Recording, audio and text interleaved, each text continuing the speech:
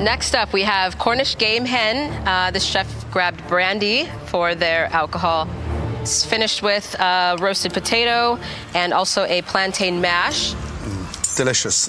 This individual is plating like an angel. It's plating that we're used to seeing in the finale. And that's exactly where she's landed, in the finals. Welcome back to FOXSOUL's Black Report. Chef Pilar Omega is in the running of becoming America's Next Level Chef. Yes, she's in the finale. It's going to air tonight on Fox, and it's the style, it's attention to detail, the training that has taken her this far. We want to welcome my Detroit homegirl, Chef Pilar Omega, to FOXSOUL's Black Report. Hey there. Hey, Chef Pilar, how you doing?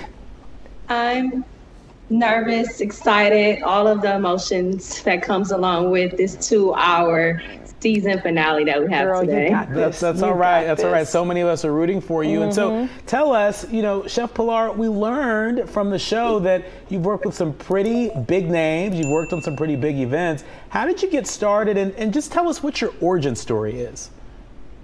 Well, I'm a native Detroiter. I went to Wayne State University, studied nutrition and food science, and I found myself in the kitchen. And I moved to Los Angeles with the hopes of just becoming a chef. And somehow I ended up in Wolfgang Puck Catering. I had no idea what I was about to embark on, what journey was before me. And I was able to do all the biggest, fabulous events year after year, the Oscars, the Emmys, ESPY Awards, movie premieres, fabulous $1 million weddings, you name it, I was a part of it. Wow, talk about getting and staying in alignment with your purpose and your gifts and your talents, so that you've had this incredible journey and it has led you to Next Level Chef. Talk a little bit about this opportunity and how it came about. Well, I actually applied for season 1. Okay. And I obviously didn't get a call back. And I just decided to just try one more time. So I applied for season 2, and there was a very long casting process, like about 6 months of just interviews and doctor's notes and physicals. And after 6 months, they finally called and said, you made it, and you have to be ready to film in 2 weeks. Wow. Well, you got that call and you were ready. Clearly. You were ready. Stay ready. I know that's right. Because when you stay ready, you ain't got to what? Get ready. Come on now. Interview over, drop mic. It's a wrap. So Chef Pilar, you know, we notice a lot of you chefs on the show talk about the pressure of the food grab. What's that like? Explain it to those who may not understand the concept of the food grab. The platform is terrifying. Number one, you don't know what's going to be on the platform. You have no control of the ingredients, and it's like blinders. It's 30 seconds, but you really only see what's right in front of you. There are times when stuff will make it to another floor, another level, and you're like, I didn't even see that protein, or I didn't even see that vegetable. It's so intense. And then you have these 3 amazing mentors that add the extra pressure on top of the way the show is set up, the competition. It was intense. It is so physical and so chaotic, a lot of confusion. And I'll be like, hey, watch my girl now. Hold on. I mean, no wonder you had to take physicals and blood tests and give up your first board and carrying on. Listen, Chef Pilar, we have a clip so the soulmates can actually see what happens. It's from earlier this season, and we think it's very fitting now that you have made it to the finale. So let's all take a look here. Pilar, talk to me about your ingredients. I have squid. My vision is a Frito misto with the coconut curry sauce. Why are you here today? I'm here to prove that with dedication and passion, you can make it places like here. I'm ready. I see it in your eyes, girl. You look fierce. You're gonna leave here with $250,000. No other choice. I believe in you. No other way. We love that. I'm hungry now, by the way. I know that coconut curry sounds good right about now. Yeah, baby. We know everything you do is for your beautiful daughter. Talk about what this, what this will mean for you and her, if you were to walk away as the Next Level Chef. It would mean the world to me.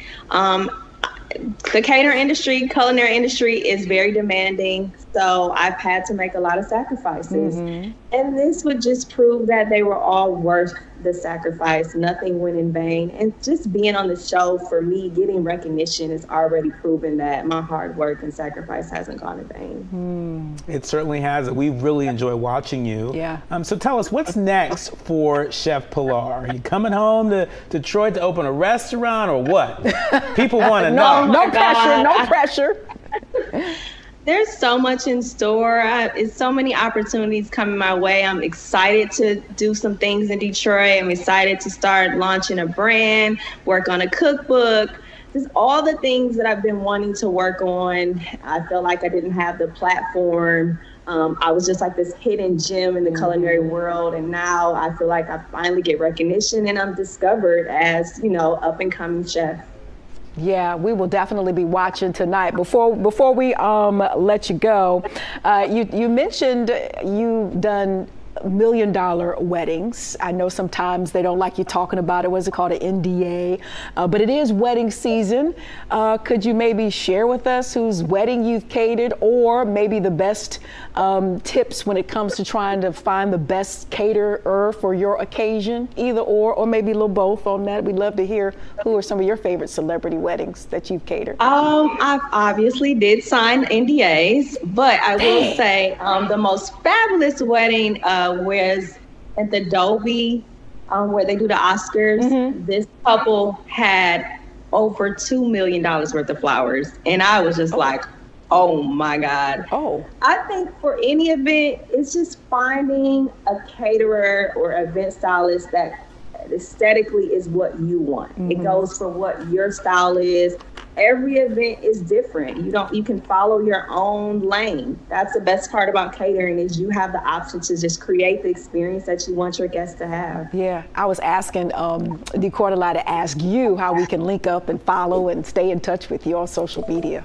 That's what I was trying to tell you before they flip the camera back. Go ahead and ask her, Courtney. I am on all platforms, Chef Pilar Omega. I got content coming. You can see my journey from the beginning, some of my old content from when I was coming up in the industry. So you can really see, my first YouTube that I did 12 years ago. Wow. That's still getting views. So, it's been a journey. It's been progression. And I'm just excited to just be now recognized for all the hard work you put in. Because sometimes you're just in the kitchen and no one knows who you are, and it feels good to finally hear judges of that level, Gordon Ramsay, Richard Blais, and Aisha Arrington, giving me those compliments.